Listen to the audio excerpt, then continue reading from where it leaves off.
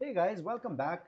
In this particular video, we're going to take a look at the ACL on the firewall and the importance and the effect of the ACL on a ASA firewall. In this particular video, the main things that we'll be discussing is first we'll review the default traffic flow, how traffic flows through an ASA firewall. We'll take a look at the firewall ACL. We'll take a look at the configuration command, which is a little different than the ACL on a router, and then at the end, lab configuration. So to get started, let's go ahead and take a look at the default traffic flow through an ASA firewall. Now, to do that, again, this should be a recap for you guys. We've been talking about it all along. Let's say I have an ASA firewall over here. On the ASA firewall, each interface gets a security level assigned to it. Let's say this is my inside interface connecting towards my corporate network. It would have a security level set to 100. Let's say this is my outside connected to the internet. It would have a security level set to 0, and maybe this is a connection to two different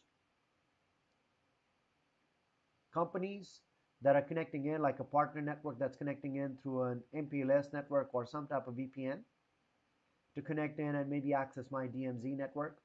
And this is another VPN that's coming in. So these two I've set it to 50. So how does the traffic flow go through the firewall by default?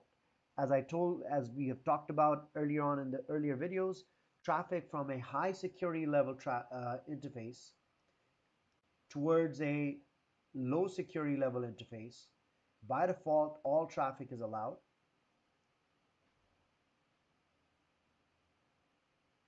Not only all traffic is allowed, TCP and UDP traffic is inspected. So the return traffic is put into the state table, also known as the connection table. And the return traffic is also allowed to come back. Traffic coming from low to high, so let's say somebody wants to initiate traffic from the outside network, the internet, towards maybe your DMZ. Maybe this is not your partner network, maybe it is your DMZ network.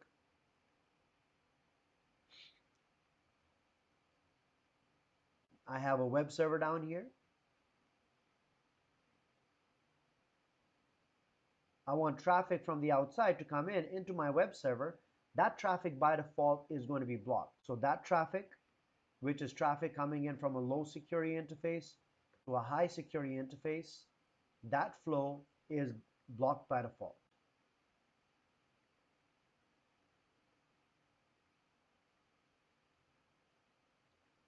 And if you do want to allow that traffic, either you have an entry in the connection table, which is return traffic, or you need to create an explicit ACL and apply it to the interface. You would apply an ACL to the outside interface for inbound traffic into the outside interface, allowing whatever traffic you want to allow from the outside interface towards the higher interfaces. That's an explicit ACL that you can create. But the thing that you need to understand about the ACL, the function of the ACL is to govern traffic that is going through the firewall. So for example, if it's coming from the outside and is destined to this particular server over here, that means the traffic came in from here into the interface, into the firewall, and exited the firewall. So it was traversing through the firewall. It was not meant to the firewall. It was not destined to the firewall. So that is called through traffic. And that through traffic can be allowed by using or controlled by using an explicit ACL. So if traffic is coming from the outside and going towards the DMZ interface or the inside interface, you write an ACL to allow the traffic. The effect of the ACL, the premise of the ACL, is to allow traffic that is going through the firewall. What the ACL does not control is traffic that is destined to the firewall. So if somebody is trying to ping the outside interface, so for example, let's say somebody's sitting on the outside and he's trying to ping or telnet into this interface where the IP address is the outside IP address of the firewall, that traffic is not controlled by an ACL. Even if you put in permit IP any, that does not, or deny IP any, that does not control traffic that is destined to the firewall. That is done by services, which we'll discuss in the next video. At this point, my focus is going to be to control through traffic. But again, as I said, I want you to understand whatever I do in this particular video is always going to govern or control traffic that is going through the firewall, not to the firewall. So it's coming from, let's say, the outside, the internet, and it's going towards your DMZ servers. That is the traffic that I can control with the ACL. I cannot control traffic that is going to the firewall with the ACL. I'll show you how to control that as well. And by default, there's a lot of controls that are in place on the ASA firewall by default, so you don't need to worry about it.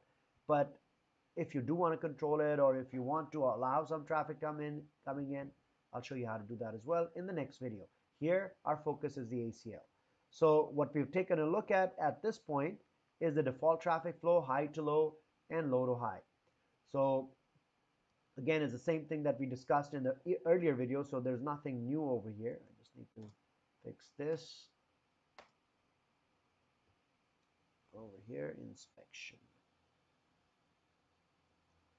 What is this? This should be good.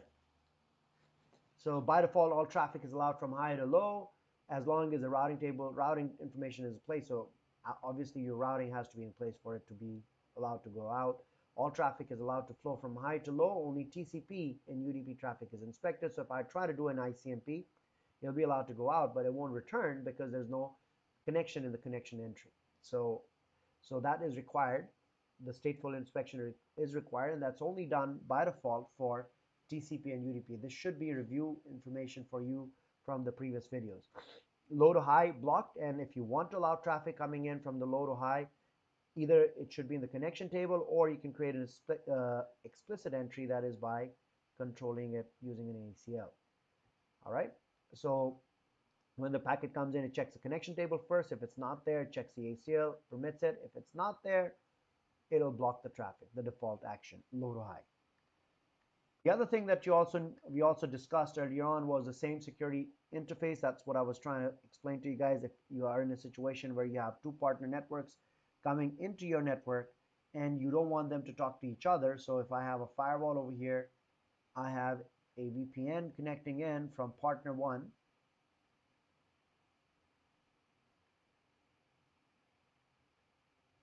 So that they can access my DMZ servers over here.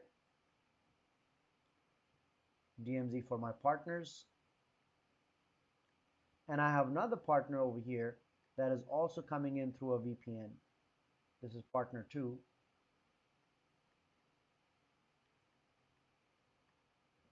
And I don't want traffic to go between the two interfaces. I set the security level to both set to 50. If I do that, even in ACL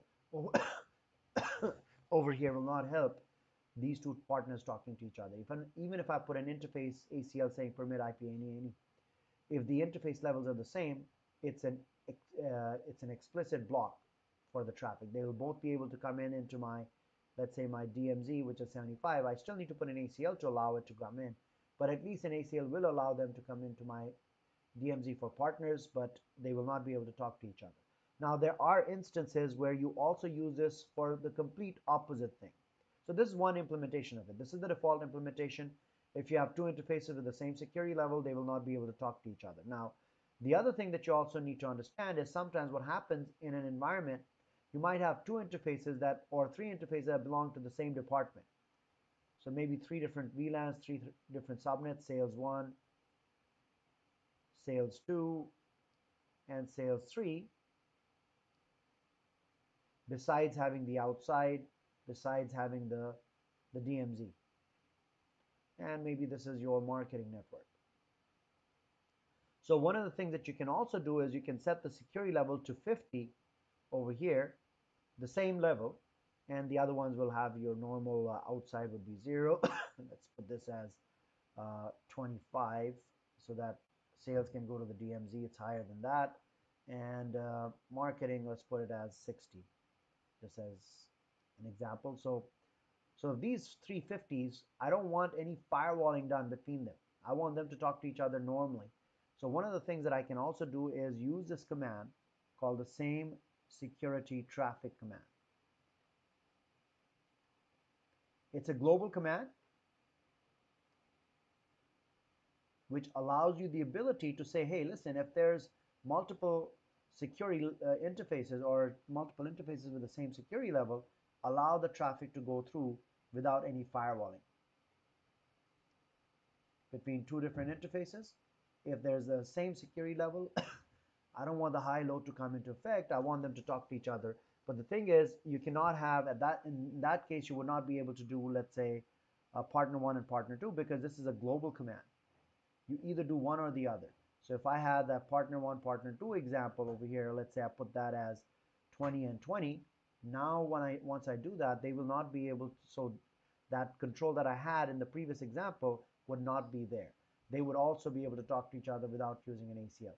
I do have the ability to put an ACL to control them then, but by default, when you put this command in, they will be able to talk to each other without any ACL. So it's two extremes. You either allow all traffic or you allow no traffic. Okay. Now, again, even if you allow all traffic, you do have the ability to use an ACL to control it. So that's this part over here that I'm explaining over here with the same security level. And the interface I put in over there as well. If you use the above command, it allows all traffic between two interfaces with the same security level. You do have the ability to use an ACL to control it if you want to. All right. With that in mind, let's get to the next subject, the main subject of this particular video, which is the ASA firewall ACL. As I said, and I've been harping about this all along, is that the ACL on the firewall only controls what? Traffic that is through the firewall. It does not affect any traffic destined to the firewall. So if I write an ACL deny ICMP any on the outside, it is not going to block people from pinging the outside interface. It is going to affect traffic going through the ASA, but not to the ASA. All right. So that's something that you need to be aware of. Now, other characteristics of an ACL, firewall ACLs are extended ACLs by default. So when you type in the command access-list, which is the syntax for a firewall ACL, you put a name or a number, doesn't matter. It's treated as a name. So let's say ABC or 101, it doesn't matter. It'll be treated as a name for the ACL, not a number. No standard extended ACL numbers that we have on the router ACLs. So it is going to be treated as a name even if you put ACL 101. Or for that matter, even if if I put ACL 1, it is still going to be treated as a named ACL. ACLs are always by default extended ACLs. So not a standard ACL. So don't get fooled by ACL1 being a standard ACL if you're coming from the router background. Access-list 1 is treated as a name. It is an extended ACL. That's what I'm trying to explain to you guys over here. All right, those are the two differences over here. The last difference, a very important difference, is that it does not use the wildcard mask. In the wildcard mask on a router, if I wanted to match any bit, it would be a 0. So for example, if I wanted to block or deny IP, any traffic coming in from a particular network, let's say 192.1.20.0, on a router, my mask would be the inverse mask or the wildcard mask. So the mask over here would have been 0.0.0.255, where 0 is an indication that you want to match it, and 1 is an indicator I don't really care what the host address is. I want to match the first 3 octets. Permit IP any, and you can specify, let's say, a host over here, just like you do, let's say, 10.5 as an example. So I'm blocking any traffic coming from the 20 network to that host. Now on the firewall, it is not an inverse mask. It's a normal mask. On the firewall, the 1 indicates a match. So it would be your normal mask. So this is the network that I want to block. The mask would be 255.255.255.0. So that's a big difference if you're used to writing the ACL on a router. The way you write an ACL on a firewall is using the normal mask. Okay? So something to keep in mind. So to recap, what are the differences between the router ACL and a firewall ACL? Let's write them down for you guys. Although they're all over here, but let me just write it for you. Router ACL versus firewall ACL. I'm going to write the characteristics of the firewall ACL. Number 1, it's a named ACL, not a numbered ACL of 1, Through 99 is standard, 100 to 199 is extended, and so on. It's a named ACL, it's an extended ACL, not a standard ACL.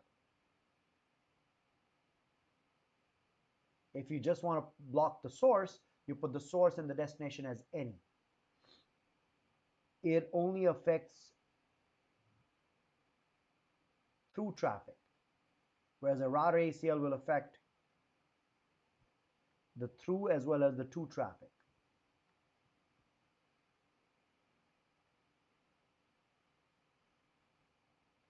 The next thing is a mask. It uses a normal mask, not an extended mask. These are the four major differences between not a wildcard mask or an inverse mask. Major differences between an ASA ACL versus a router ACL. These four bullet items that I listed for you guys over here. All right, now the syntax for it.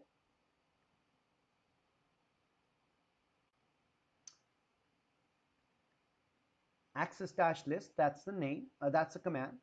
The name, whatever you want to call it, it's up to you. Okay. The action, which is either going to be a permit or a deny, just like on a normal ACL. So the only difference, so you see that over here, is it uses a name as the identifier of the ACL, not a number. Then the rest of it is pretty much the same, like protocol. You put the protocol over here, which is either TCP, UDP, ICMP. These are some examples of that. Source IP, destination IP. The difference over here is the mask. If you're doing a network mask, what would you need to put in? So let's say as I showed you an example, let's say I was doing 195.110. My mask over here, I would write it as 255.255.255.0, not as 000.255. That's the main difference. And then the end, you would put the port number and or the type. So let's do two ACLs as an example over here, so you guys have a gist of it. Although they're coming up as well in the next slide. Access-list. Let's say I'm applying it to the outside interface, so I'll use the word outside. Permit, I'm allowing traffic from outside. TCP traffic, any source to, let's say, this network, 192.168.1.0. Continuing on, my mask, which is a normal mask, not the inverse mask. EQ, let's say 80. So that's the port that I use, just like a normal ACL. And if it was ICMP, I would say access-list.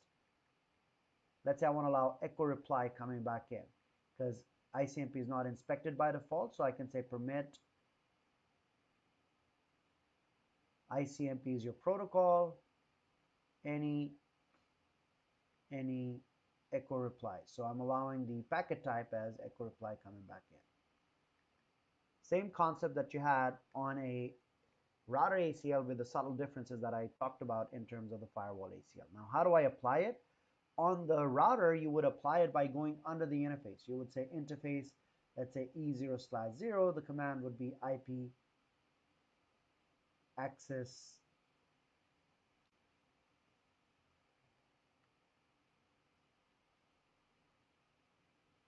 dash group and the name or number in or out. This is on a router. On the firewall, the command is still the same. It's still called the access group command. ACL name would match the name over here. The direction, you will need to specify in or out. So I'm applying this ACL in the inbound direction on what interface? The word interface followed by the interface name. Outside, inside. Generally, you would apply an ACL to the outside interface. So a typical example of what I did over here, I called my ACL outside. So the way I would apply it, it's a global config command, access-group, the name of the ACL, which I called outside, just so that I know what it's applied to, the direction, which is going to be in, the word inside, the word interface, and then the interface that I want to apply it on. Because let's say I want to apply it on the outside interface, I would say outside. This is the interface name, this is the ACL name, and this is the direction that you're applying it. So that's what I have over here. ACL name, direction, in or out, and interface, the word interface, and then the interface name, which is inside, outside, whatever you used. All right, that's how the commands are configured. Some examples over here. Route ACL, just as a comparison, if I wanted to permit the 190 TCP from 192.20.0.000.255, the inverse mask to any destination for telnet EQ23, that's how I would do it. Access dash this 101, permit ICMP, any source trying to do what? A ping to this network, echo is a ping packet. And then I would take this 101, which is an extended ACL, and apply it to the interface by going inside the interface, IP access dash group 101, the name and the direction, inbound into E0/0. Now on a firewall, the same thing will be accomplished using a little different in terms of the syntax. The concept remains the same. Access dash list, this is a name. I could have used a number, but it would still use it as an alphanumeric. It would still use it as a name. Permit TCP, the protocol. Notice the mask has changed from a 000.255 to 255.255.255.0. Any and EQ23, the port number. That remains the same. Outside permit ICMP, again, the mask changes. The rest of it remains the same. So that's how you create the ACL. How do I apply it? The way I apply the ACL, access dash group, again, just like I explained a bit ago in the previous slide, access dash group, the name, that's the name of the interface, the direction, the word interface, and the name of the interface. I'm applying it to the outside interface. All right, that's how you do it on a firewall versus a router. An example of the two. Now let's go ahead and implement that in a lab environment. My lab configuration builds on the previous lab. That was the BGP lab that had all the routing configured. So in this particular lab, what I'm going to do is, the previous BGP lab is what I'm basing it on. Allow the following traffic through the firewall. The host R2 192.1.20.2 should be able to telnet, SSH, and ping into 10.11.11.0 network. So how would I do that? How do I write this ACL? Let's go ahead and do it. Over here, let me open up my notepad, and I'll put it over here so we can do it, and then I can paste it onto your device. So the first requirement over here, I want to create an ACL to allow traffic from 192.1.20. 192.1.20 is this IP address. So the traffic is going to be coming in from outside, and they were allowing to the inside interface, I believe. So to the 10.11n network for telnet, SSH, and ping, but only one device. That's this guy. So but there are three different port numbers over here. So I'll give it a name. I'll call it outside as the name of the ACL. Permit telnet, SSH, and ping to 10.11.11.0. So permit telnet, which is TCP based host 192.20.2 to the network 10.11.11.0. The mask is the normal mask, and then EQ for telnet, and another access dash list outside permit. I missed something. AT TCP host, same destination, EQ22. That takes care of my second requirement. And ping, the third one, is echo, which is ICMP based, access dash list outside permit ICMP host 192.1.20.2 to 10.11.11.0, the same network, but for the packet type echo, which is the packet for ICMP. That's the first thing. The next thing they want to do is the 199.110 network should be able to access R3, whose IP address is 192.168.3.3 for telnet and ICMP. So in this case, access dash list, same ACL, permit TCP 199.110 network, so the mask, host 192.168.3.3 EQ telnet, and ICMP. So again, permit TCP 199.110 to host, same host, echo. Sorry, this should be ICMP for echo. Let's check. Allow telnet and ICMP for this particular host. R3 and R4 should have full access to each other without using any ACL. R3 and R4, if you guys remember, we have set the security levels over here to 50. So if I want them to talk to each other, what they're referring to, what the question is asking you to do, is to use that same security traffic interface command. Permit inter interface. Maybe they belong to the same department. How do I apply this ACL? Access dash group outside permit, sorry, access dash group outside in interface, the name of the outside interface, which is outside. Let's do a before and after though. Let's go ahead and try to see if I can ping from R2 to let's say 10.11.11.0 network, which is, I want to try to ping 10.11.11.1, which is IP of router 1. So I'll go to router 2, show IP route. I should have a route towards this particular network, 10.11.11.0, and R1 should have a route to the 20 network. If it doesn't, it's not going to work. So it doesn't, so I'll put a route in there. IP route for the 20 network through the 10.11.11.10 IP. So this guy over here, 20.network from the 10.11. So now let's go to router 2 and try to ping it. Ping 10.11.11.1, which is router 1. It's not going to work. It's going from the low interface to the high interface. Or for that matter, let's try to do a telnet and see if that works. Both of those guys will fail because it is not supposed to work. Besides that, we'll try to do the 199 network towards R3.